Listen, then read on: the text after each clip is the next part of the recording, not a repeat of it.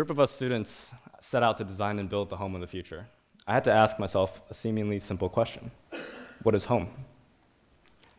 I think that home is the foundation of our beliefs and values, that our earliest notions of how the world works are shaped and formed by the first worlds we know, the crib, the dining table, the front yard.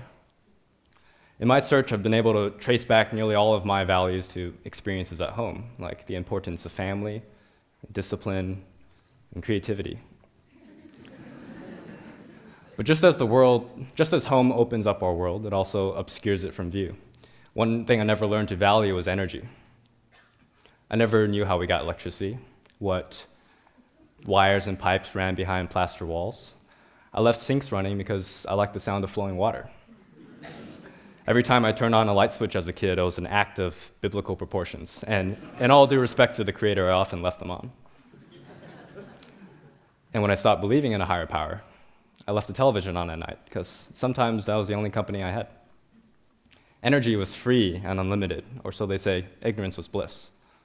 I'm fortunate to have been graced with the value of education, and to have worked hard enough to be at a place like Stanford, where now I understand how energy is tied to our environment, and how we're depleting our planet of the kinds that cannot be renewed, and how homes account for almost a quarter of the US's energy consumption.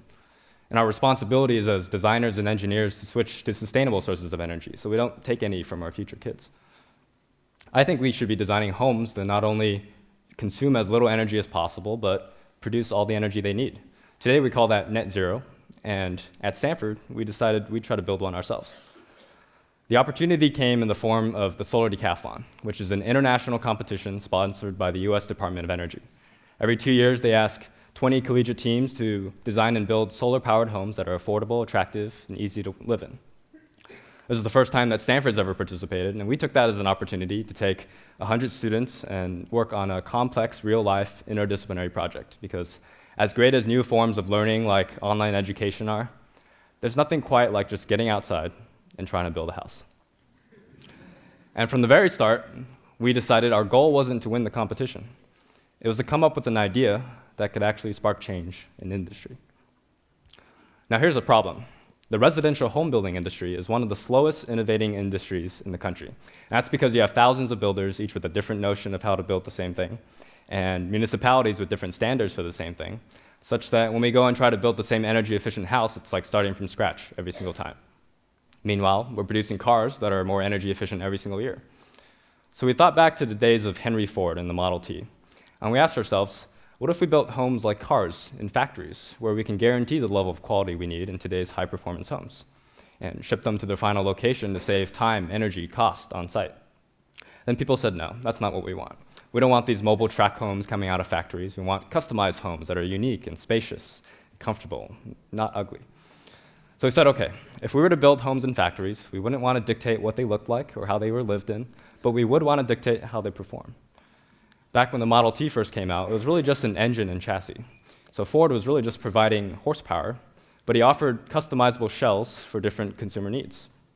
So we thought, if we produce and design an engine for a home with a standard modular framework, then could we not only provide house power, but also the freedom to build any kind of house you want around it? So here's how we think it would work. Let's say this becomes a company, which is not saying much at Stanford.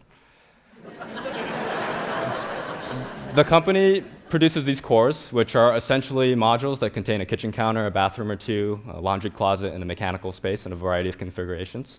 And let's say we've developed these cores to be customizable and affordable using assembly line techniques of fabrication. You want to build a green home for your family, so you go onto our website, you size a core for your needs, and then like Amazon, it's shipped to your home's location, at which point you can design and build any kind of home you want around it. The core distributes electricity, air, and water efficiently into each living space, kind of like your own energy management center. It provides intelligence for various sensors and controls, like lights and switches, and it integrates seamlessly into any climate, architecture, or lifestyle. Simply put, it's the muscle, brain, and heart of every new net zero home. We wanted to prototype this concept, so for our Solar Decathlon entry, we designed one example of a home around the core using the Palo Alto climate. And after about a year of design, we finally got it started with construction of a spring break. And I gotta be honest, almost none of us had any construction experience. So we had no idea what we were doing, but we just sort of made it up as we went along. For example, instead of using blueprints, we just used laptops and smartphones on the construction site and looked at a virtual model of exactly what we were building. After about 2 months of construction, that's where we are now, and students have been involved in the whole process. We'll be done by summer, and at which point we'll take the house, we'll split it apart into modules that fit on trucks, and we'll ship it down to Irvine, California for the competition. Actually, a couple months ago, we were really fortunate to find a permanent place for the house, back here on Stanford campus at the Jasper Ridge Nature Preserve, where it will become the home of the resident ranger and his wife and daughter. I remember thinking at that point, for the first time, finally, we were going to actually affect people's lives. And then I thought about that girl. I thought about her growing up in the home we designed for her. I thought about her playing with the faucets and turning the lights on. And I realized we were doing it all wrong. We were taking the typical Silicon Valley approach of using hidden technology in the background to make what was happening in the foreground as easy and efficient as possible. But we were missing the point entirely if the people living in these homes remained ignorant of their energy usage. Our goal was smart homes instead of smart people. So we changed our approach. We went back to the drawing board, and we switched from automation to agency. What happens when you design for automation? You get a sustainable building. You improve the energy efficiency of a couple thousand square feet. But what happens if you design for agency? You get sustainable people. They learn to take responsibility for their own energy decisions, and they reap their own rewards. They take sustainable habits like recycling and water conservation, and they take them to their friends' homes, to the school, to the workplace. They inspire others to share the same values. You get a sustainable community. So we redesigned the core to not just power the house, but to empower people, to take charge of their causal role in the energy narrative. The first thing we did was try to create a new kind of window into residential energy usage. An electric bill at the end of the month is too far removed from the day-to-day decisions that actually affect usage, and a kilowatt hour means very little to the average homeowner. So we knew we had to create some kind of feedback that was more frequent, salient, and meaningful. And the core was perfect for that because we can embed sensors in a database to record electricity and water usage day by day from day one of living in the home. One of our biggest projects in the house is the web app that controls it. And it's all about taking data, which is typically invisible to the homeowner, turning it into a powerful tool for goal setting and personal improvement. Imagine you can see your daily energy usage. Swipe backwards to see past performance. Swipe forwards to see your trends projected into the future. So by changing where you want to be next month, you can see exactly what you should do to change that tomorrow.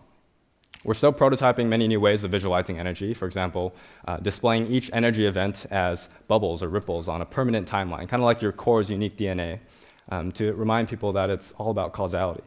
And taking the traditional linear graph of energy and twisting it onto itself to become more like a clock, to emphasize that energy is cyclical and that behavior trends, and that each hour of every day can be overlaid on all previous days as a point of comparison, so that your greatest competition becomes yourself. With this core, we're finally able to deliver the kind of ubiquitous eco-feedback that allows people to value their energy footprint as part of their identity, not just data mapping, but something like data portraiture. In fact, we re-examined all the points in the home at which the user makes energy-related decisions, and we asked ourselves, how do we redesign these interaction points to nudge people towards more efficient behavior while also maintaining agency? Take the light switch, for example. We could have designed an occupancy sensor to completely automate the usage of lights, but we saw this as a critical opportunity to increase awareness about electricity use. So we're designing a gesture-based surface on which you can also turn on and off the outlets in the room. And we embedded a color feedback mechanism that communicates the real-time power draw of the room, and users can see the immediate impact from turning lights off when they leave the room and feel satisfied about it instead of forgetting about it. Again, it's not the typical Silicon Valley approach, but it's what we call a more human-centered approach, which means we're giving people the tools to become architects of their own happiness. Winston Churchill said it best: we shape our buildings, and afterwards, our buildings shape us. It took us over a year to figure that out, but as a future architect, it's a lesson I'll never forget.